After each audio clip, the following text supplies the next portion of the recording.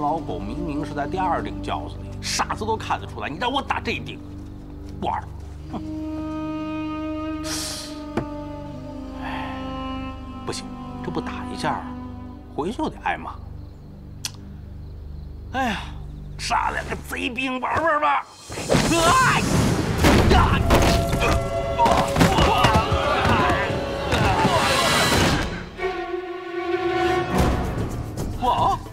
多我一个就禁不住了，我看你们呀，别抬轿子了，回去当乞丐吧。怎么又是你啊？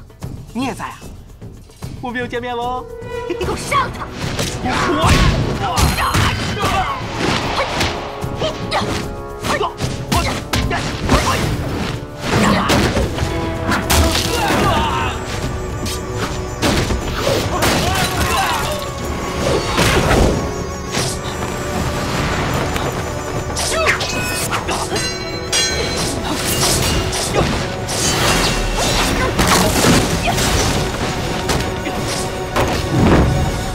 抓住他！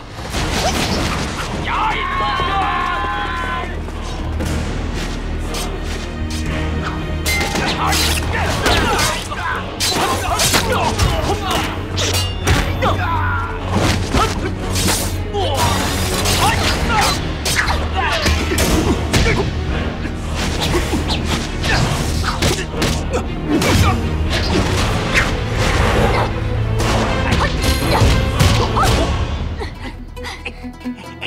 哎，别动，别动！哎，你不觉得咱俩特有缘吗？谁跟你有缘呀？你这疯子，我看到你就想吐。哎，我没那么脏吧？啊？何止是脏啊！我看你还找死呢！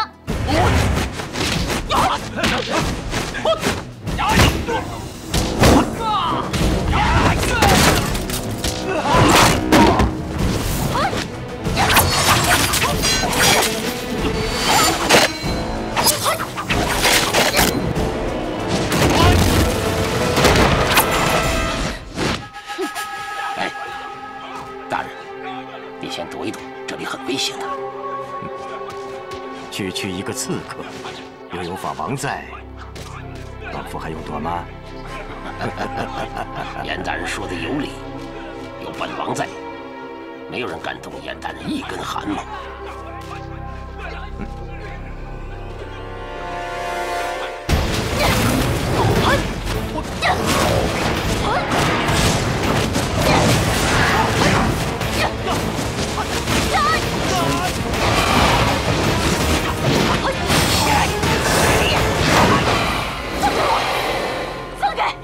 你说你啊，晃来晃去的，你不晕，我都晕了。哎，我先不跟你玩了啊！放开！我看看轿子里面到底是谁。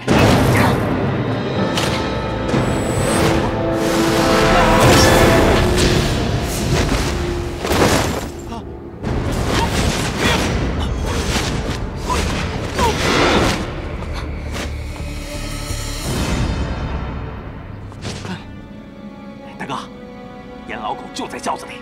我知道，知道你们要来，来了就把命留下。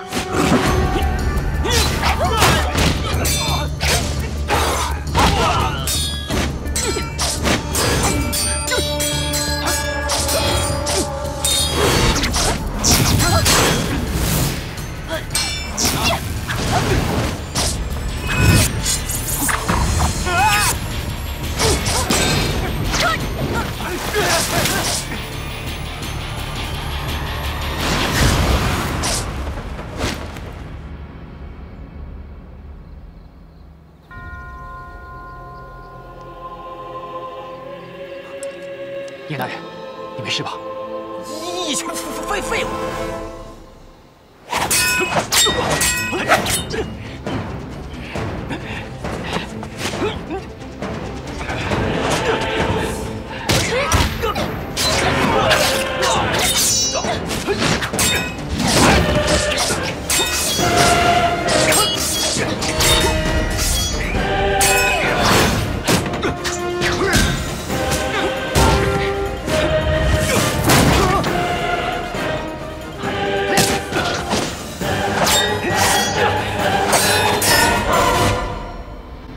轿子里面不是严贼，蠢货，你们上当了。严大人这会儿恐怕早就进了皇宫了。我们走。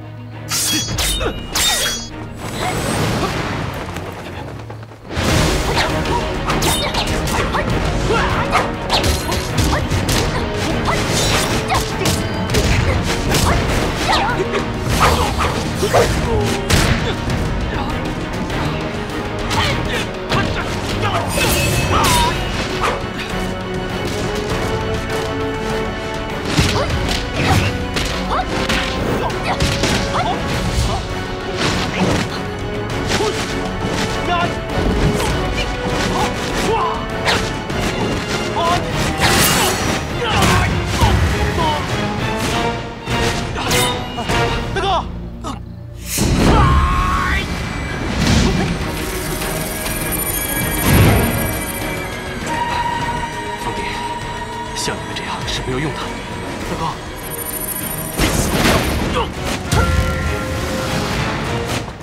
天子，我们走。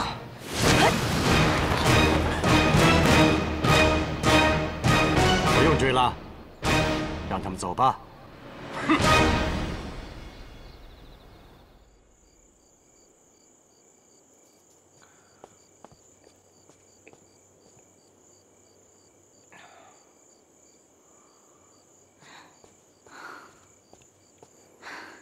他们怎么去了这么久还不回来呢？是啊，也不知道郭姑娘和老五那边情况怎么样了。真担心他们会不会出什么事啊！放心吧，他们会没事的。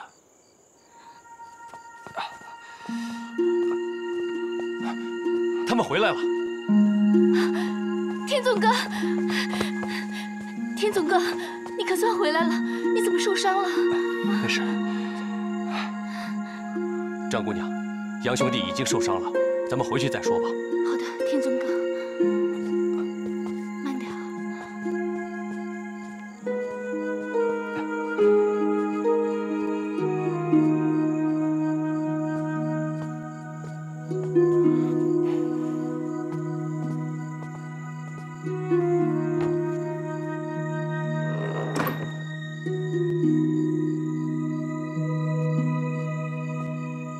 郭姑娘，走吧。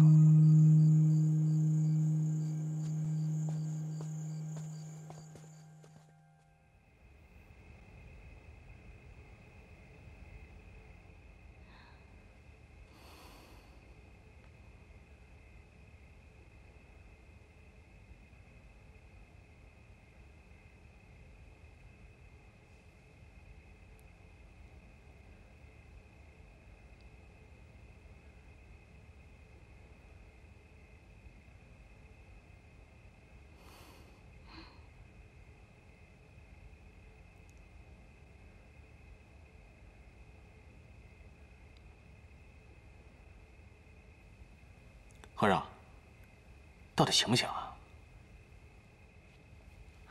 唉，向心师傅，天纵哥伤得重不重啊？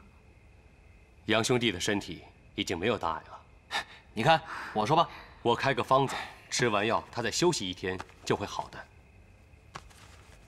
嗯，到时候你把药方给我，我去结账抓药。嗯，兄弟，怎么了？ 愁眉苦脸的，都是我，害你受了伤。哎，说什么呢？大哥受这点伤能换回你一条命，值。幸亏郭姑娘来得及时，要不然连大哥你都……文梅姐，真的是很感谢你救了天纵哥。杨兄弟现在最需要的就是休息，天色也不早了，要不我们先回去。 那我去抓药。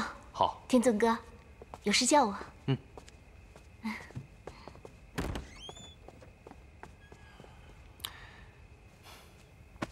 回去休息吧。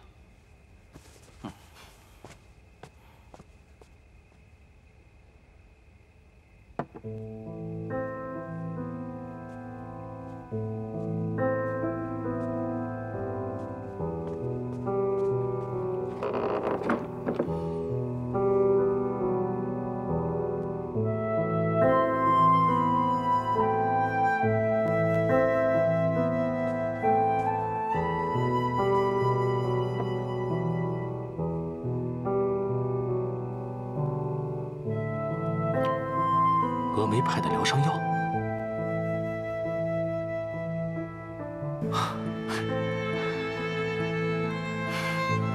都怪我，是我害了大哥，都怪我，都怪我，都怪我，都怪我，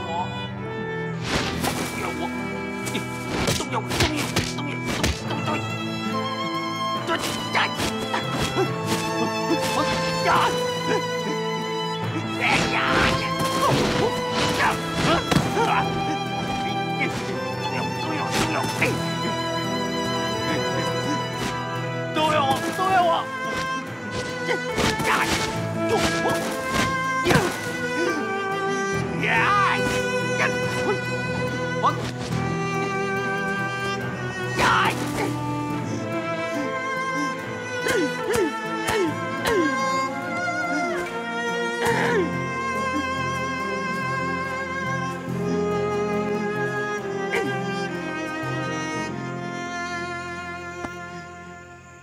赶紧起来，兄弟。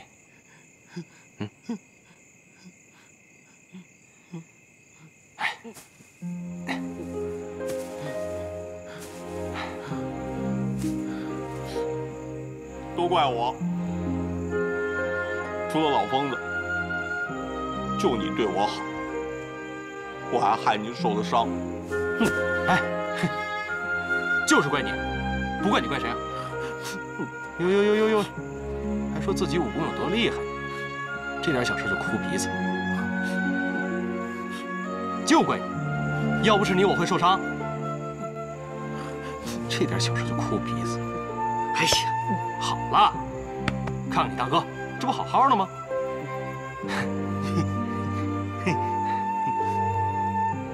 哎，你说那个老疯子，他到底是谁啊？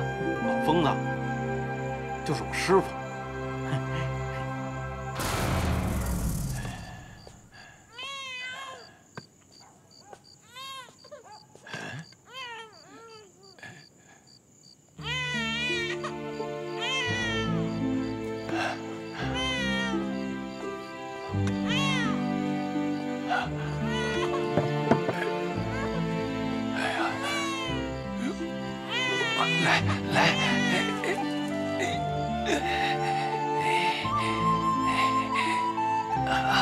咱们走啊！行行好，行行好啊！没有，行行好，给点吧，啊，拿着，谢谢，哎，吃吧，哎，行行好，行好，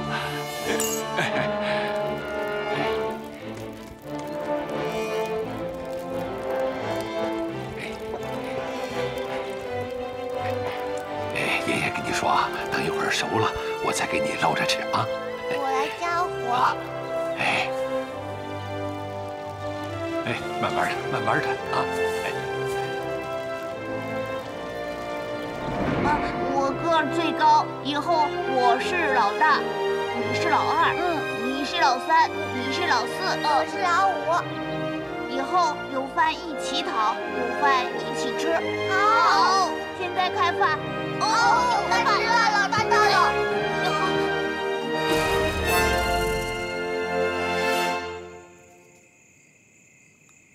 哎，还真不知道，你们这臭要饭的，生活那么惬意啊！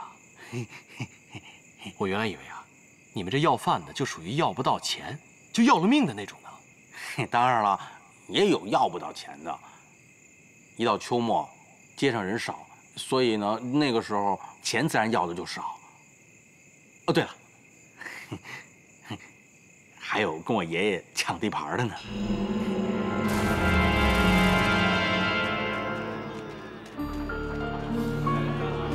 行好，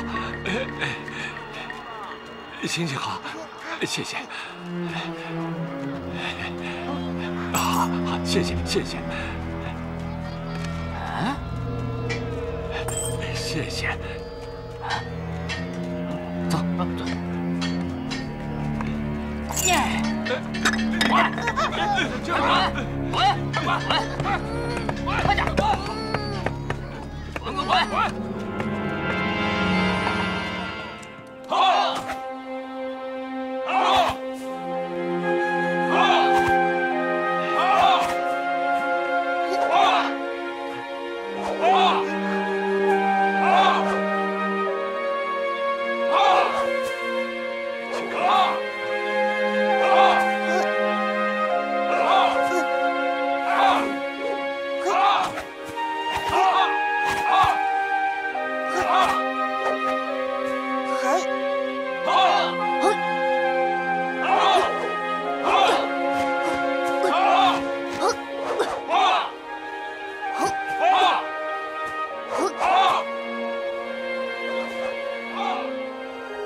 是吧，老五？你练武这么多年，为了什么呀？不知道。你们呢？你们为什么练武啊？为了打倭寇啊！倭寇侵我大明江山，杀我大明百姓，我们要保家卫国呀！要不然你跟我们一起干吧。不好不好！你武艺那么高强，倘若参军，以后定有出头之日啊！你们3餐定点，作息规律，叫我去当兵，简直是要我的命！不好不好！还是劝不动你啊，慢慢吃吧。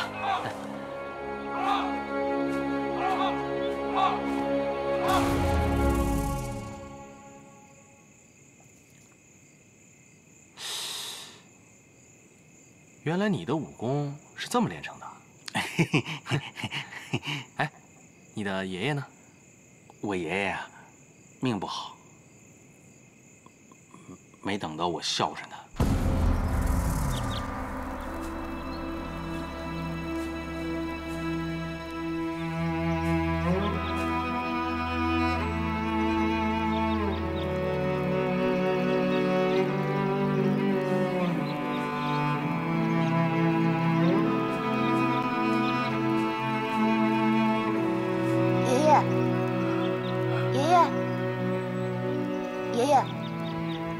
喝水吧。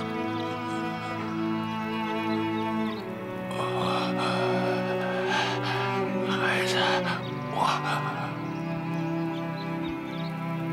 我先走一步了，底下好玩的也多，我在下面等你。爷爷，爷爷，你不要走啊！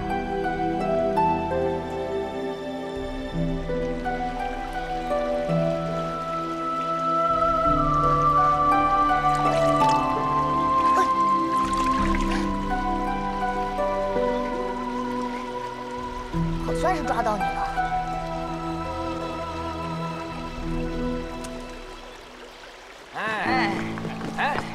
有鱼啊！有鱼！嘿，真有哎！哎，还不小啊！不要动我的鱼！哎，小兔崽子！我抢鱼，你躲！知道我是谁吗？啊！我抢了，打死他！好了，还我鱼！还我鱼！还我鱼！我告诉你，怎么做？还我鱼！小兔崽子！哎，我去！兔崽子，跟我抢鱼，给我打！往死里打！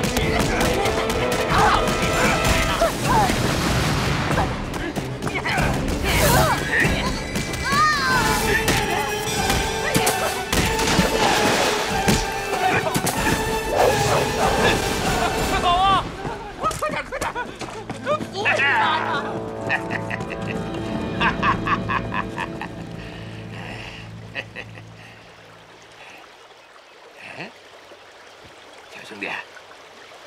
小兄弟，怎么样？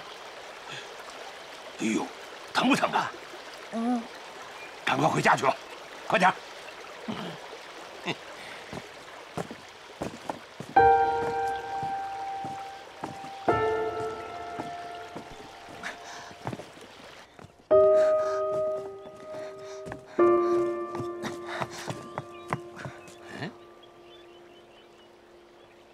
跟着我干什么呀？我想跟你走。你跟我走干什么呀？我想跟你学功夫。学功夫？学功夫是不是找那帮人报仇啊？报仇？我有什么仇可报的？有灵气。哎，你叫什么？没有名字。没名字？那你是从石头缝里蹦出来的？你怎么知道？我就是从石头缝里蹦出来的。无怨无悔，无拘无束。好，好小子。哎，你这个小疯子还蛮有意思的嘛！啊，哎，你怎么知道我是小疯子？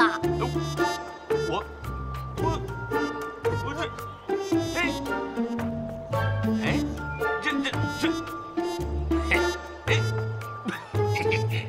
那你是老疯子？我是老疯子。我是小疯子。我是老疯子。我是小疯子。小疯子。你是老疯子。好，哎，老疯子跟小疯子一起走。走了，我高兴。老疯子跟小疯子走了。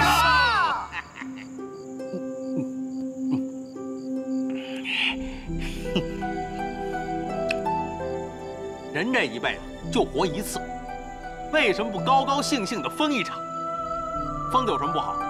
疯盖老虎有什么不好？有的吃，有的玩就行了。嘿嘿嘿嘿，干！嘿嘿。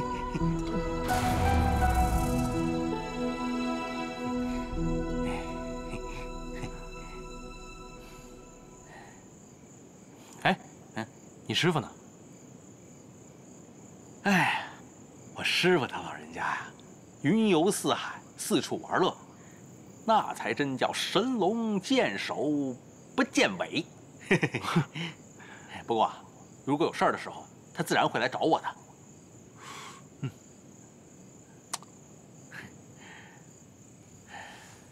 哎呀，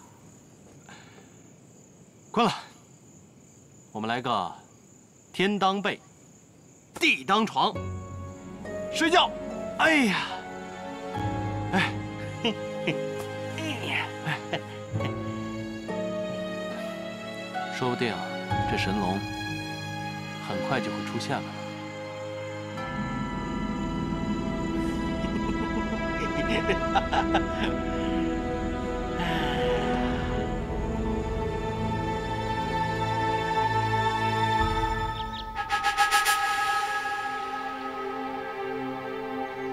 幸亏孩儿坐那有暗仓的这轿子呀，否则孩儿那小命是不保啊！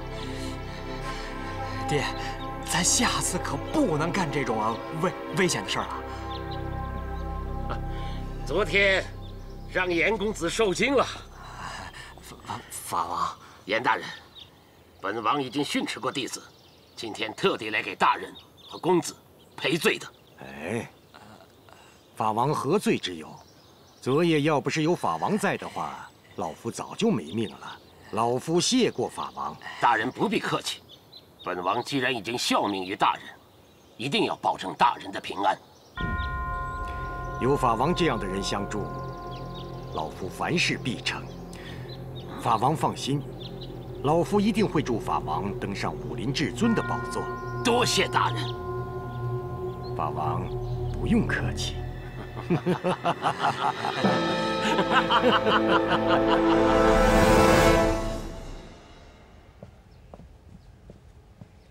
来，天宗哥，快趁热喝了。哦，我自己来吧。啊，哎，我自己来。小心别烫着。啊。哎，大哥。你怎么突然之间回来了？是不是想我了？啊？谁想你？那你就是想闲下了。嗯。总不能是想冰山了吧？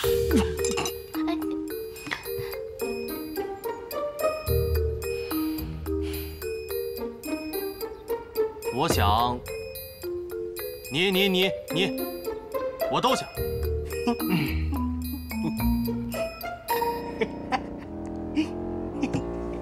好了，我们都说正事。杨兄弟，昨晚你为什么会出现在严嵩府外？救人充英雄呗。师兄，是这样，昨天晚上我在街上看到汪元正和乔炳两个人鬼鬼祟祟的，所以我就一路跟着他们，一直跟到了严府。我在府中看到了3顶大轿。哦，大哥，原来你早就知道这个严嵩会进第1顶轿子呀？嗯，我是亲眼看到严嵩进了第1顶轿子。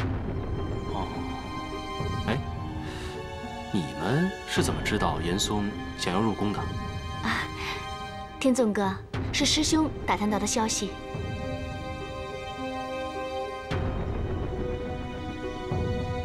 怎么，就允许你杨天纵有本事，我朱铁桥就必须是个无用之人吗？师兄，天纵哥他不是这个意思。对了，朱兄是从哪里打听到严嵩要入宫的消息的？是啊，铁桥哥，你就告诉我们吧，我们都想知道。好吧，既然轿子已经打完了，告诉你们也无妨。若贤，你还记得我爹有个侍卫叫李佐吗？李佐？对。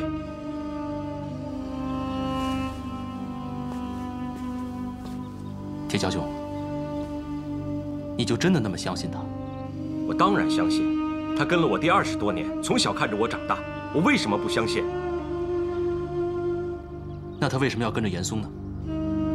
他是锦衣卫，不是我们家的家丁，要服从朝廷分配，他自己能控制得了吗？既然如此，那这个李佐是什么时候离开你们家的？你到底想问什么？他对我爹有感情，想替我爹报仇，这就够了。他能帮我进严府杀严嵩，如果我愿意，他还能帮我进皇宫杀皇上。他在宫里做过，对宫里很清楚。我告诉你，这就是我下一步的计划。杨天纵，不管你参与不参与无所谓，但是你听好了，不要在这儿问东问西，指手画脚。师兄，师兄，天纵哥他只不过是想了解一下我们的情况。是啊，朱兄，我没有生气，也没有其他的意思。我只不过想知道，这个李佐为什么要帮助你？你不觉得这件事情的确有些蹊跷吗？有什么蹊跷？你想进严府的时候，他正好就把这件事情告诉你，你不觉得这件事情未免太过巧合了吗？你是不是觉得我们都是傻子，就你聪明啊？那李佐是不是真心？我分得清楚。可有些事情的确是当局者迷。我告诉你，我看得清楚。杨天纵，我爹和张伯伯刚死，你就一声不吭地走了。现在你一回来就对我指手画脚，你凭什么？你说严府戒备森严，别人进不去。现在我找人能够进去了，你居然怀疑人家，是不是就你行，别人都不行？就你办法可靠，我们都不可靠，我们都得听你的，对你马首是瞻是吧？我说你这个人怎么那么不可理喻呢？榆木脑袋！我榆木脑袋怎么了？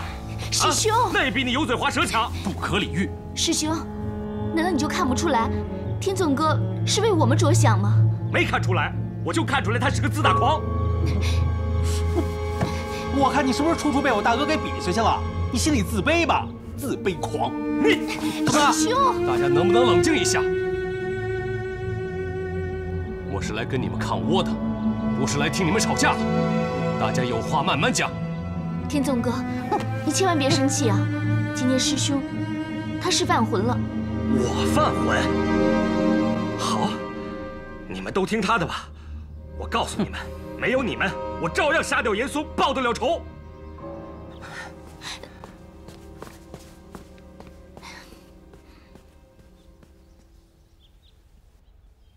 朱公子说的，我认为有道理。既然你已经走了，汪元正鬼鬼祟祟，关你什么事？冰山，你怎么也向着火药桶子说话呀？我只是就事论事。你不能想来就来，想走就走。如果大家都是这样的话，我们以后还怎么杀严嵩？郭姑娘的话是有几分道理。可什么呢你？这么大一个活人，去哪儿干什么？用得着跟别人说吗？我要不是为了你为了什么呀？我要不是为了家父的嘱咐，要好好保护张家的人。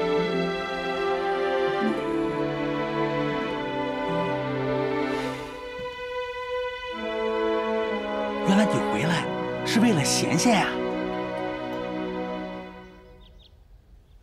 既然如此，希望你以后别再不辞而别。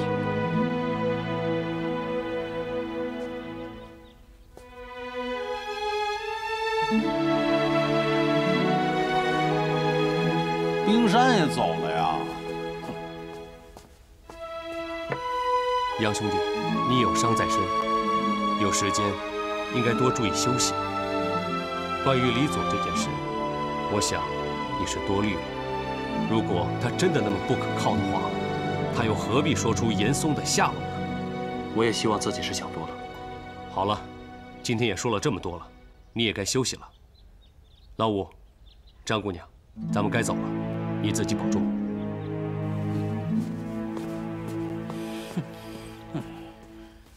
唉，天纵哥，来，把这剩下的药也喝了。放心吧。那我再去给你做碗营养汤，你等着。营养汤？哎，我也去。大哥，别跟他们生气啊！嘿嘿。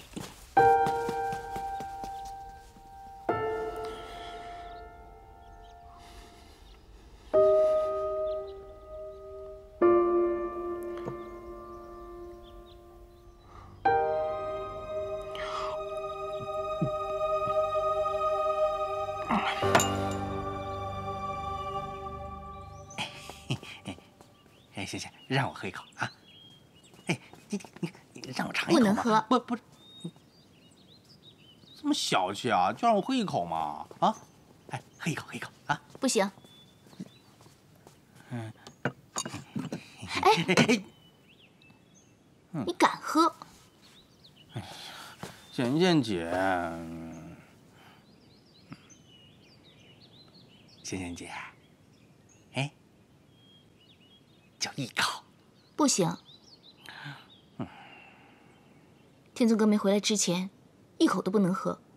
大哥也真是的，那不好好在屋里待着，你看看，哎呀，急死我了！这么好喝的汤也喝不了，真是。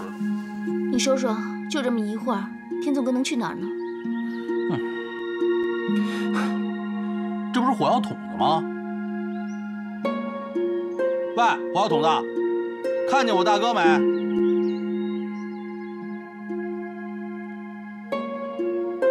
喂，我跟你说话呢。这火药桶子不是自己爆炸了，把耳朵震聋了。若仙，我告诉你，迟早有一天你会明白，你今天所做的这一切都不值得。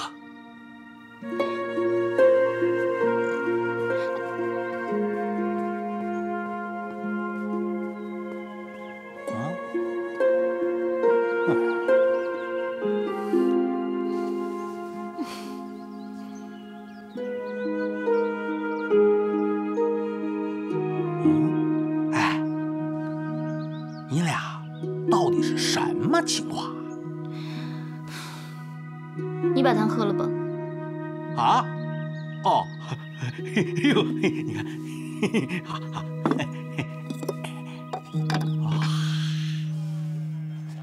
客官，您里面请。来，客官，您都菜好了。哎，这边请。哎。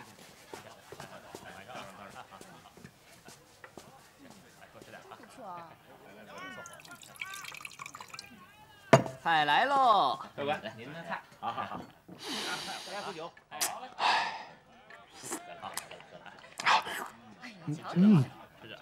多吃点。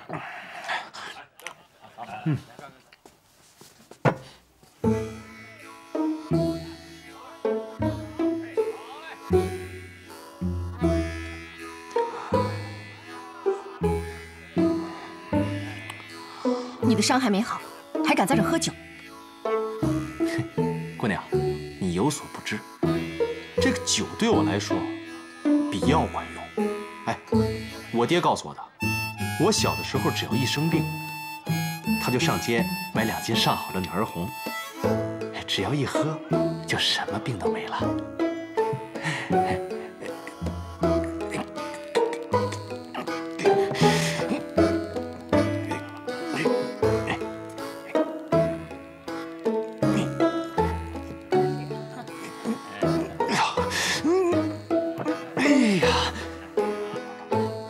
你看，现在有好肉有好菜，这是不是不喝点酒有点太可惜了呢？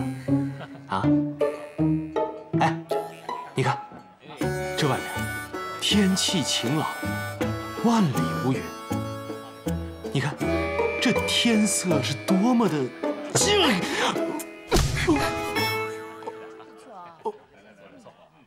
姑娘，想喝酒是吗？啊。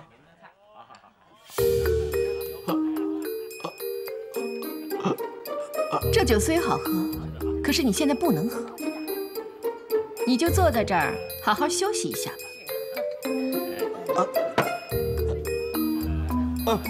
回来，你别走啊！哎，你先帮我把穴道解开再走啊！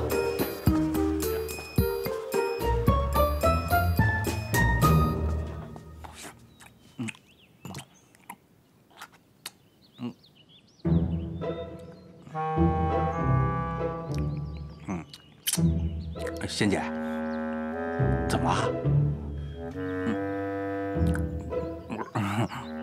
是不是我把你的汤给喝了，你心疼了？没事，你喝你的吧。是不是那个姓朱的老缠着你，你烦了？你问那么多干什么？让你喝你就喝。仙姐，其实我早就看那个姓朱的不顺眼了。你等我喝完这汤啊，我替你好好的教育教育他。放心。你到底喝不喝？喝，没说不喝呀。是真是喝。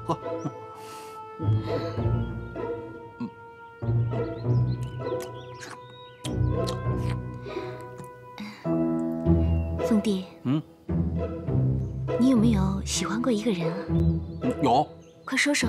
我喜欢过很多人呢，大哥，你，冰山，还有那个和尚，我都喜欢。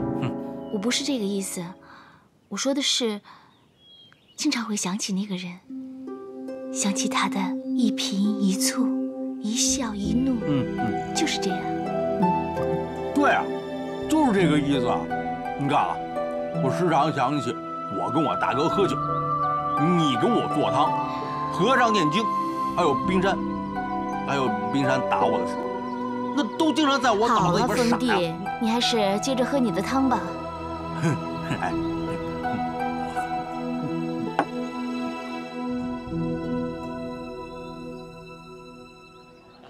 请过慢走啊！哎，行，您请。过来看看啊。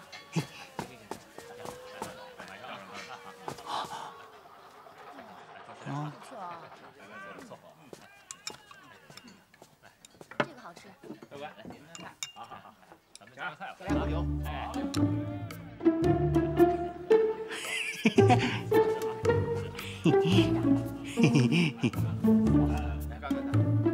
哇，这么多好菜啊！喝酒不叫我，没意思啊！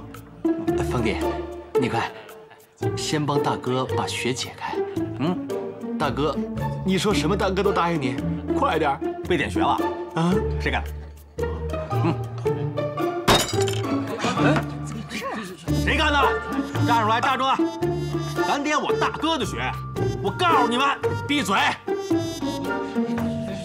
你看他们像点我穴的样子吗？你快点过来帮我把穴解开！不好意思，趁一下。这不早说呀？你快点！快点啊！哎呦，大哥，谁干的？你说还能有谁干的？除了那个冰山，还能有谁？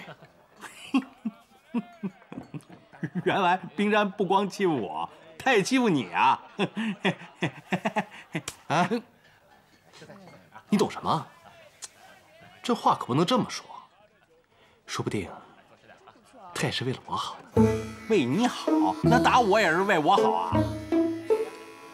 你有时候就是该打，我该打啊！好啊，我就这样把你放回去，他还会打我，我再给你点上啊！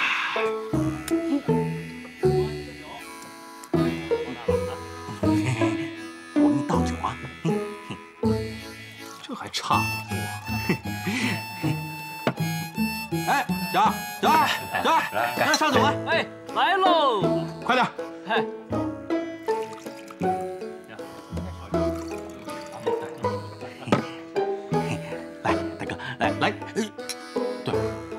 这会儿回去啊，你可不能告诉冰山我陪你喝酒啊，他是让我来扛你的，不是让我来陪你喝酒的。他要是知道，他打死我。就这么定了，啊，来，不醉不归啊！来，喝。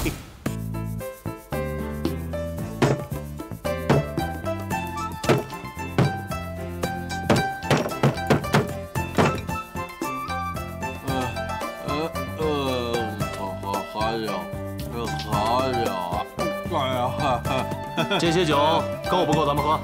够，太够了。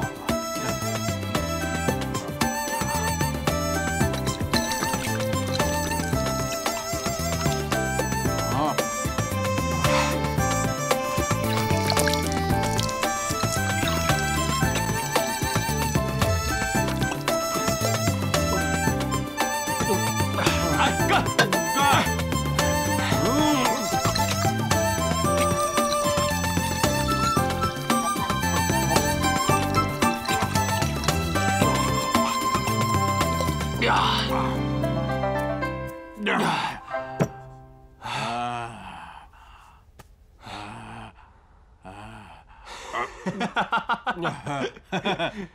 继续。干喝没什么意思。那你说怎么喝才有意思？酒令。好，酒令。来，酒令。上有天，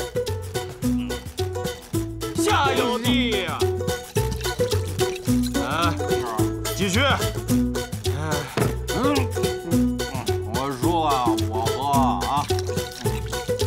不行，你已经喝了这么多了，那酒都让你喝了，这得我喝。抢我酒是吧？我自己喝。抢我的，我喝。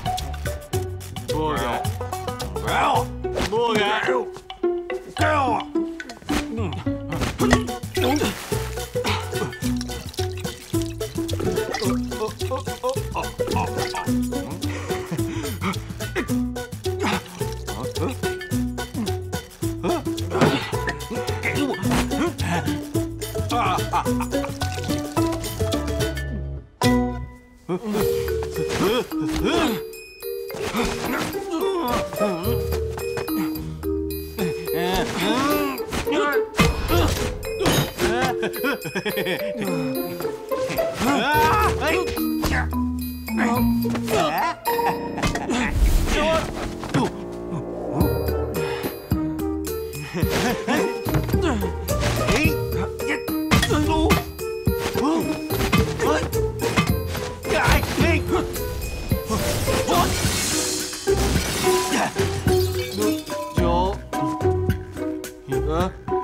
我记得是你打碎的。不是，我记得是你打碎的。我不可能打碎。啊，别着急，别着急，我找找。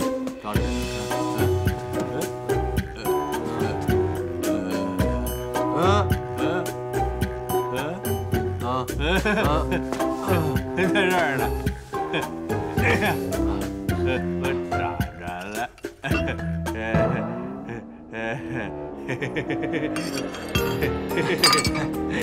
我也找着了。喝不打不相识。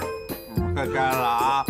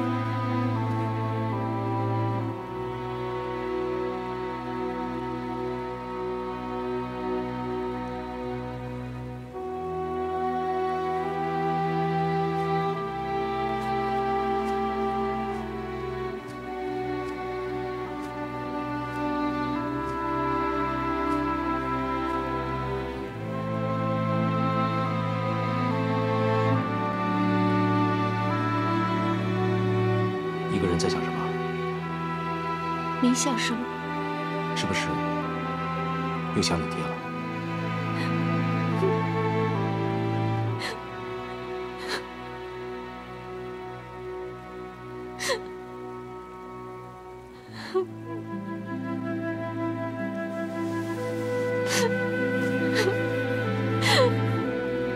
都怪我，我爹嘱咐我要好好的保护2位大人，我没做到，对不起。不关你事，你们已经尽力了，都是我不好。当爹跟我说那些话的时候，我就应该知道他会做傻事。我怎么那么笨？我怎么那么笨？若贤，若贤，若贤！我们把2位大人从法场里面救出来，可谁也不会想到他们……就是怪我！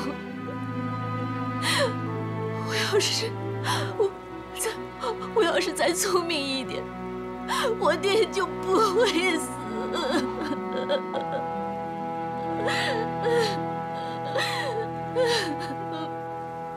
若贤，你不用自责，你记住，杀你爹的人是严嵩，是严嵩。我跟你保证，这个仇我一定替你报。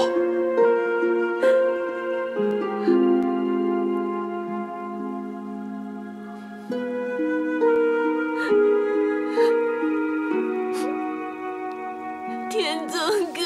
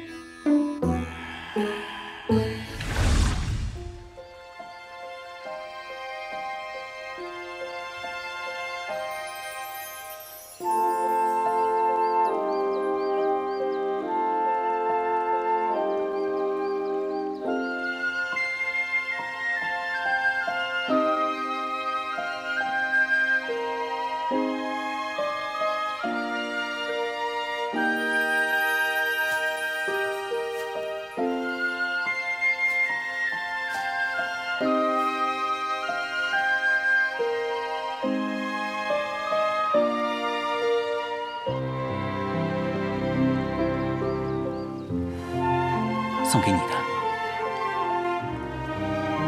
送给我的。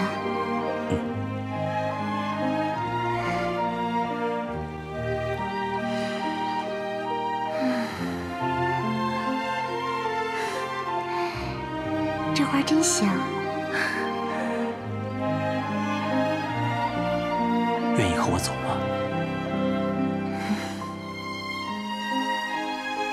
嗯，我愿意跟你一起走。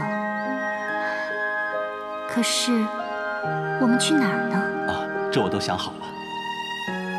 我带你去一个世外仙岛，去过神仙般的日子。世外仙岛。我们去钓鱼岛，船我都准备好了。盖盖，无论天涯海角，我们永远在一起。仙子，盖盖，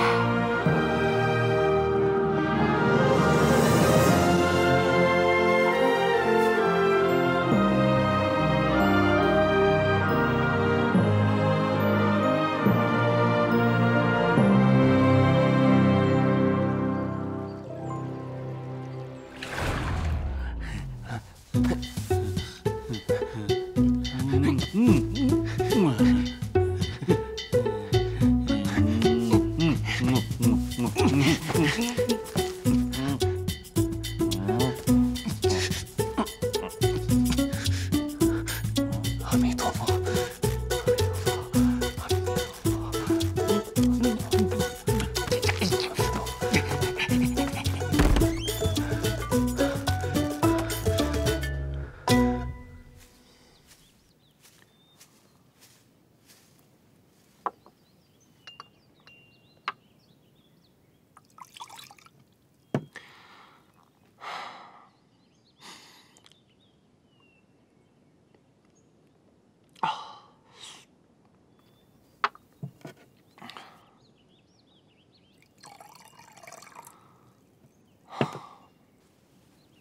哎呀！哎，风弟，风弟，风弟，哎，风弟！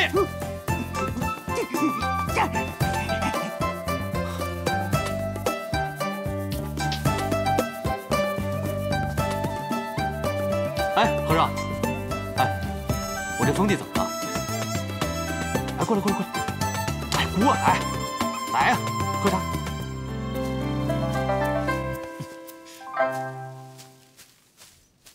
来坐，哎坐。哎，我这风弟怎么回事啊？大喊大叫的，突然往外跑，一惊一乍的。什么呀？说呀，到底怎么回事？阿弥陀佛，问你发生了什么事儿，你弥陀什么佛呀？他做梦了。我还以为什么大不了的事，不就做个梦吗？哎，他梦见什么了？他在梦里说去钓鱼岛。有这种事儿？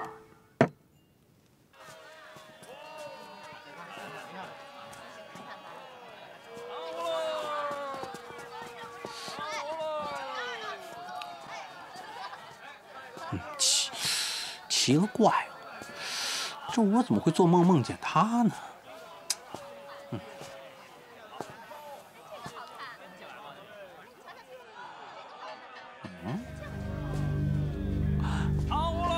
少爷，走走。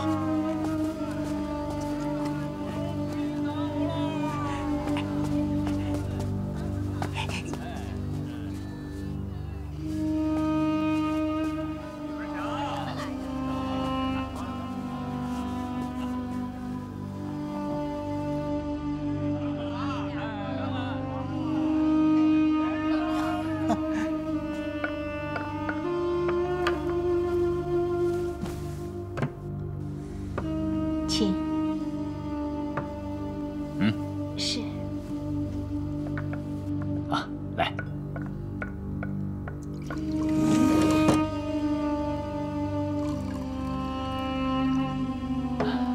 少爷，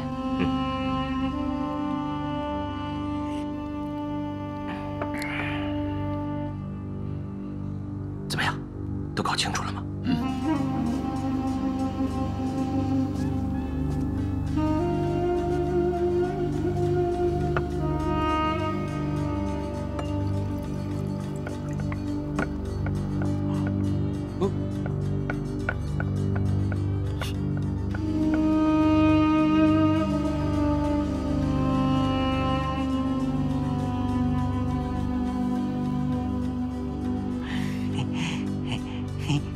你的，让开，让开！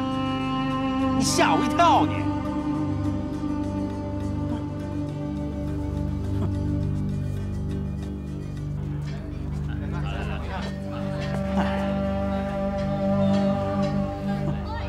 没意思。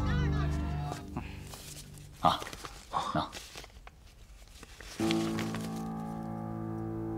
这是严贼书房附近的机关图。 这张是他院子的图，不过谁都不知道他住哪个院子。少爷，我看不能太着急。严贼最近加强了戒备，去皇上那儿的念头也没了，皇上也没召见他。上一次，他被你们打怕了，成天躲在书房里都不出门。这一晃半个多月过去了。 可连严贼睡在哪儿都不知道，照这样下去的话，什么时候才能报得了仇啊？哎，都是小的无能。哎，李佐，不要自责，我没有责怪你的意思，你做的已经够多的了。少爷，李佐有个想法，不知可行不可行？说。来，少爷。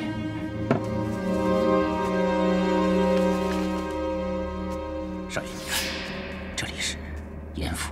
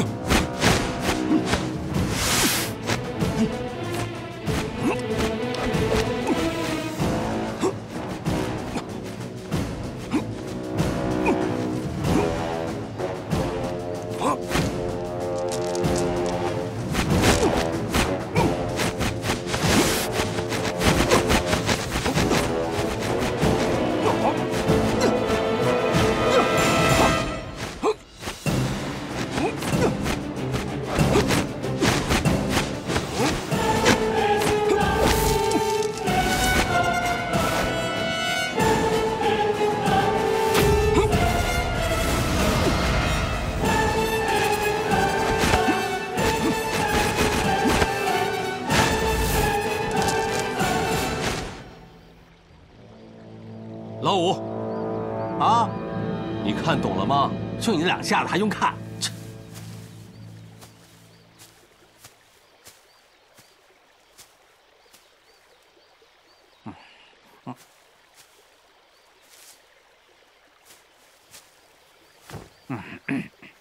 阿弥陀佛，不打，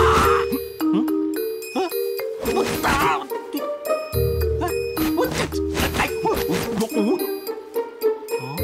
再来！我打，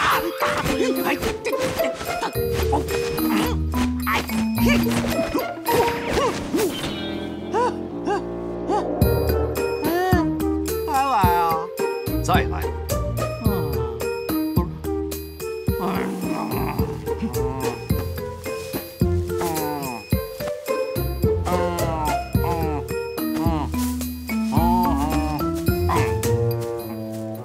哎，和尚，和尚，哎，和尚，你看劲头这么好，昨天晚上肯定睡得不错吧？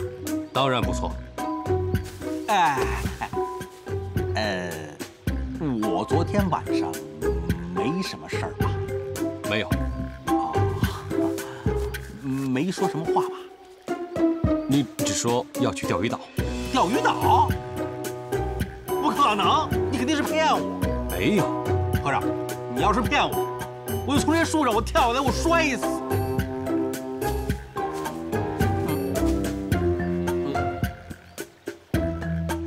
阿弥陀佛，这棵树不够高。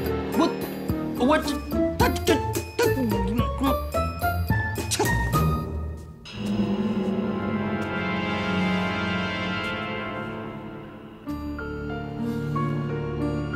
真是妙计呀！但是少爷，如果再想出来的话，那可就难了。那些侍卫未必拦得住我，况且给我爹报仇是我这辈子最大的心愿，就算粉身碎骨，我也在所不辞。小弟愿以死相拼，护少爷安全。你今夜当值吗？今夜太仓促了吧？就今夜。好，小的为少爷准备一套官服，亥时之前混入严府。那就拜托了。少爷，不找些帮手吗？人多了反而容易暴露，就我一个人。好，那亥时之前，严府后门等少爷，然后带少爷去严府的书房。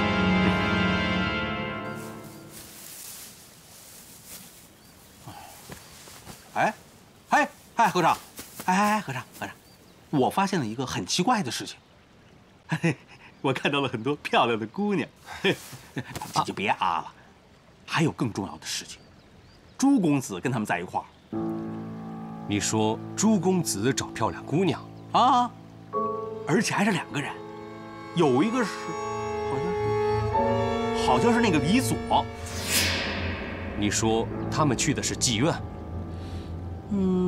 那倒也不是。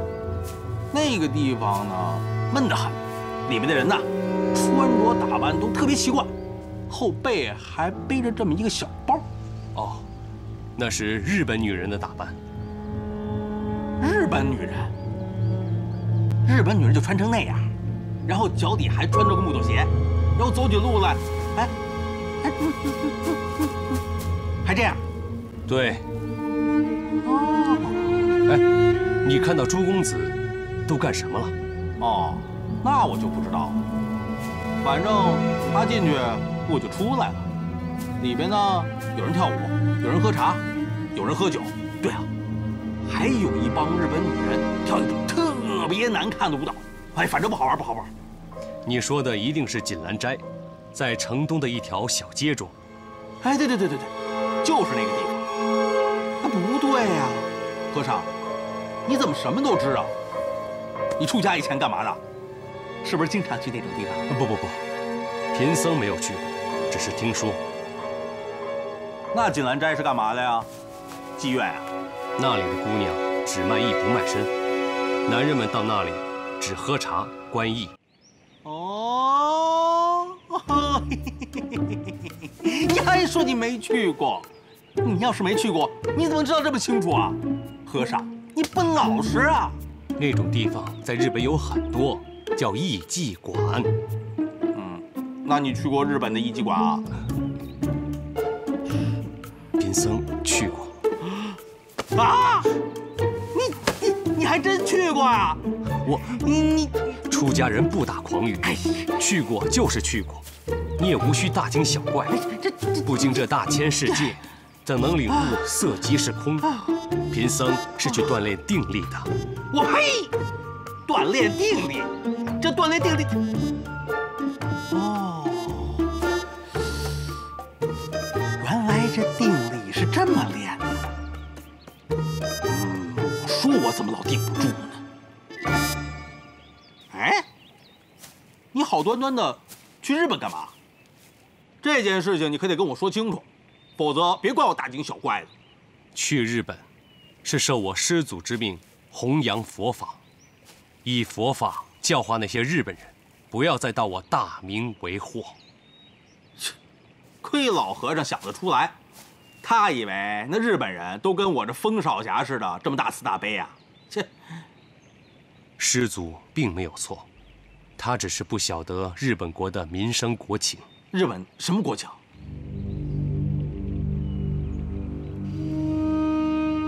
百姓命如草芥，生活在水火之中。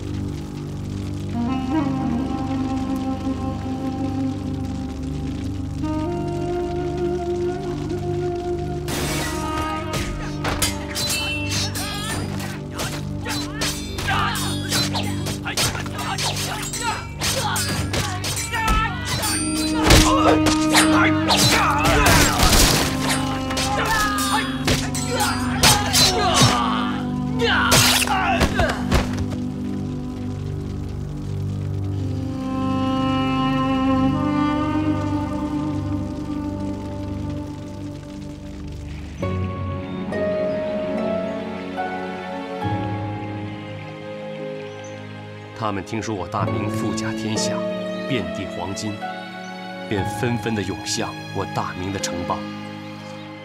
一部分人是想抢夺足够的金银财宝，意图回国之后招兵买马，收复失地。更多的人，则是为了吃饱穿暖，养活妻子儿女。他们这是把咱们大明当肥肉了，人人都想过来咬一口。正是，我朝军队腐朽无能，人人贪生怕死，与倭寇交战，不是一触即溃，就是望风而逃。这就更加的助长了倭寇凶焰，涌向中国的倭寇也就越来越多。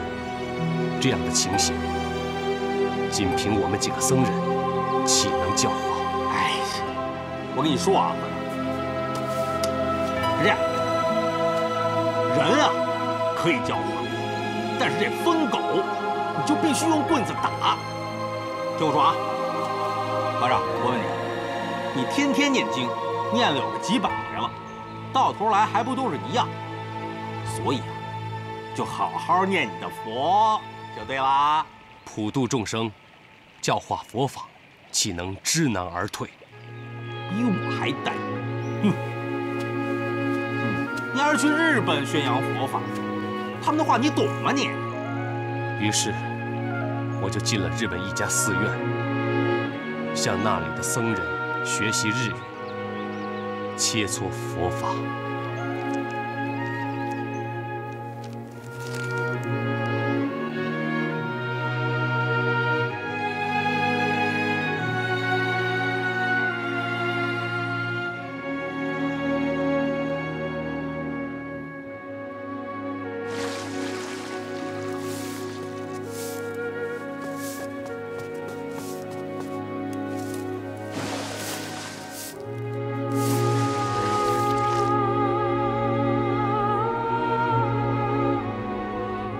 在日本，一晃就是5年。我不仅学会了日语，而且对日本的国情了解更加深入。于是，继续行走，弘扬佛法。不知不觉，想起了恩师义无大师的普陀山普济寺。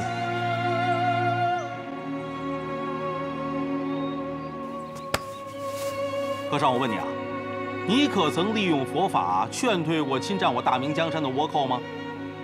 没有。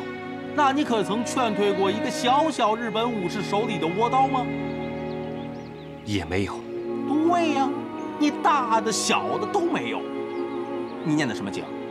拜的什么佛呀？但我把佛祖的意愿带到了日本，把我朝百姓希望和平的愿望带到了日本。我相信，他们一定会把这个意愿传达给在中国的亲人。哎呀，你现在说的都没有用，你要很明确的告诉他们，到了大明只有死路一条，而且我们会把他们统统的都杀光的。阿弥陀佛。违背佛法的话，贫僧岂能乱讲？那你不去讲经说法，怎么又和倭寇打到一起啊？这样好像有点违背你那个什么佛法吧？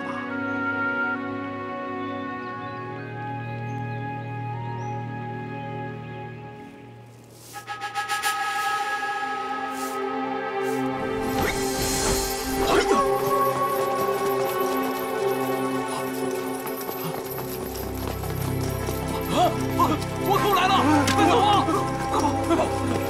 快走！倭寇来了！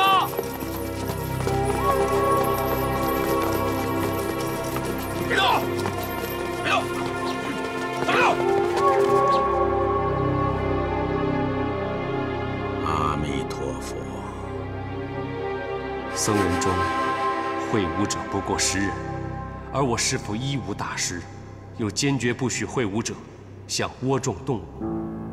他自身武功足可以一挡百，可他却坚持以佛法教化倭众。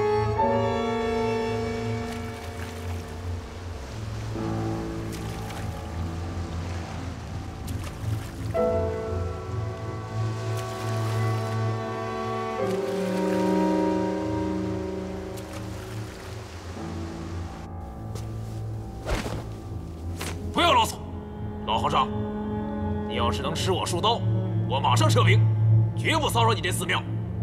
你若不敢，马上滚开，别在这挡我们财路。施主说话可否当真呐？当然当真。施主若是说话算数，老衲别说吃你几刀，百刀千刀，又有何惧？师父，师父！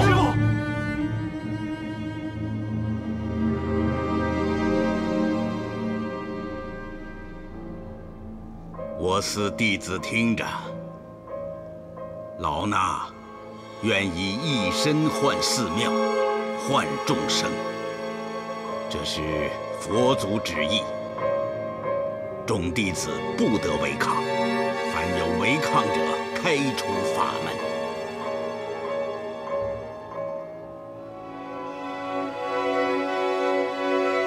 佛法无边，一切孽障无可遁形，善有善报，恶施恶果。漫漫苦海，回头是岸。不要啰嗦了，到底是受还是不受？僧无戏言，动手吧。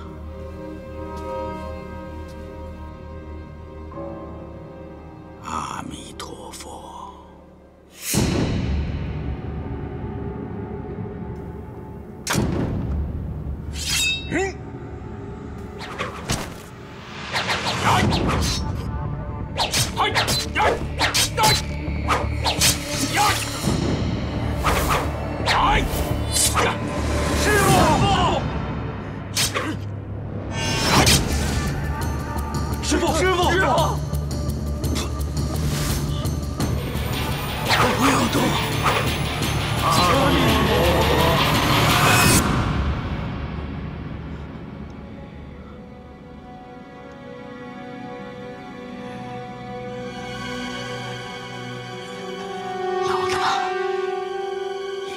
迟到了，施主，怎么还不愿意离开？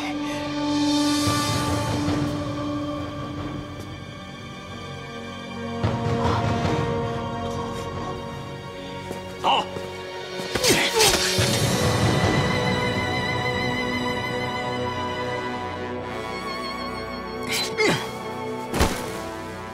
里面财富大大的哟！杀光这帮老秃驴，财宝就是我们的！给我上！杀！啊！那最后怎么着啊？把你师父救下来没有啊？我去了，但还是晚了。啊！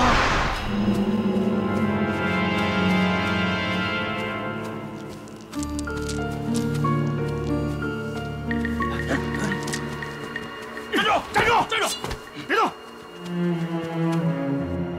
阿弥陀佛，请问施主有何贵干？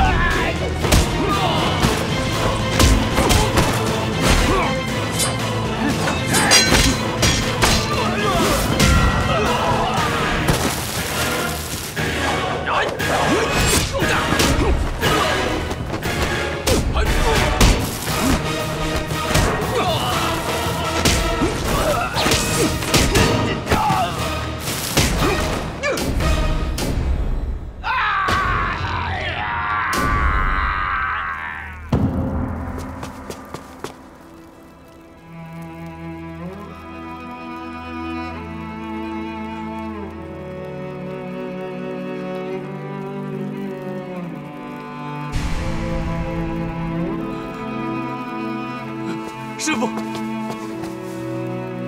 师傅，师傅，您怎么了？师傅，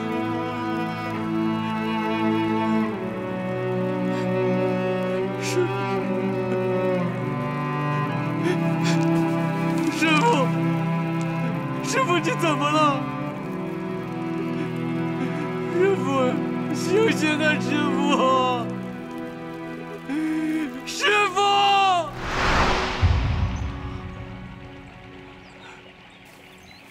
怎么真的会有这种人呢？啊，就站在那儿让人家砍啊！这比我还疯还呆吗？疯呆又怎样？聪慧又怎样？若心是善定，一尘不染，疯呆又如何？聪慧又如何？啊，你说的这些啊，我都不懂。我只知道，你要是不把这帮倭寇杀光，那终归是对不起你师傅的。我师傅身受10刀，尚不思杀人，我又怎能杀人？我不是跟你说了吗？倭寇不是人，那是畜生。即是猪狗狼豺，亦是生命。哎呦！好，那我再问你，这狼是要吃其他生命的，你知不知道？所以我才断其利爪，拔其利牙，如我师傅一般。临终前最后一击，也只是断其手腕。好，科长，我真服了你了。从此以后，你去断掌拔牙，我反正见了倭寇，那是见一个杀一个。真是搞不懂啊！你们这帮和尚这么好的武功，怎么就会断掌拔牙呢？真可惜，太可惜了。哎，岂止是可惜，可恨，十足的可恨。阿弥，别了。